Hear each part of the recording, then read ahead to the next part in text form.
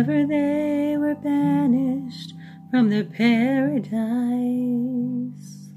God walked through Eden's garden gates alone. But his compassion wrote the pages, unfolding through the ages, of a love that remains the greatest ever known. For God so loved that he gave his only Son to suffer agony on a hill called Calvary.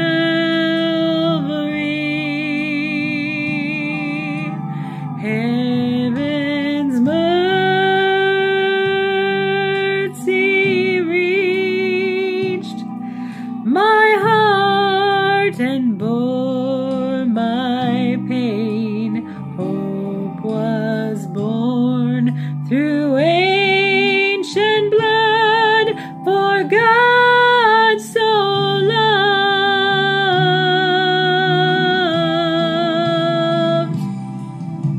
Shouts of praise were heard throughout Jerusalem as Jesus humbly passed through Zion's gates. Then the gloom of Calvary's sorrows dashed hopes of bright tomorrows, when the heart of the loving Father turned away. For God so loved that he gave his only Son to suffer agony on a hill called Calvary. Heaven's mercy reached my heart and bore my pain.